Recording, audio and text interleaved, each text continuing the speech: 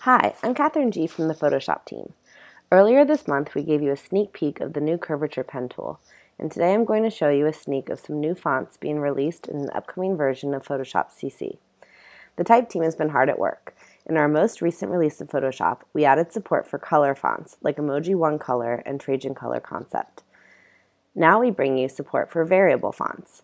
Variable fonts are a new OpenType font format that support custom font attributes like weight, width, and slant. Let's try it out. If I type variable into the font dropdown in the tool options bar, I will see a list of variable fonts. I can also use the favorites filter since I previously marked this font as a favorite.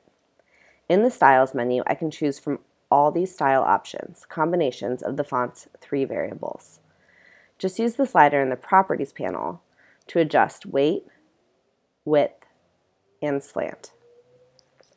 Variable fonts also allow for transitional design. This is where you vary the design of a glyph based on the attribute value. Watch the $sign as I increase the weight. The vertical line in the $sign actually changes to make this glyph easier to read at a heavier weight. This is just one of many new features coming to Photoshop CC later this year.